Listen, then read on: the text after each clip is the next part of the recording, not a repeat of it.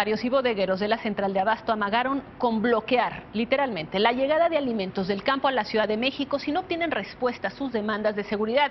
En esta semana que van, han ocurrido 2 asaltos. El asalto del jueves pasado, en el que murió un locatario, fue el límite para los comerciantes de la Central de Abasto. Fuimos asaltados con violencia, con mano armada, al grado que hasta con metralleta, por la parte de la delincuencia.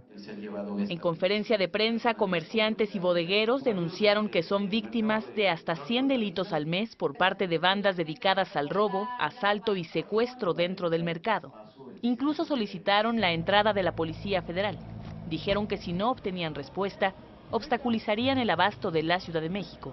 Los comerciantes que nos estamos organizando para desde el campo colapsar la alimentación de la ciudad. Tenemos el derecho a recibir seguridad y los servicios elementales. Entonces, estamos hablando que si en 20 días, un mes máximo, las autoridades no hacen su trabajo, los ciudadanos son los que los van a obligar a que vean Central de Abasto.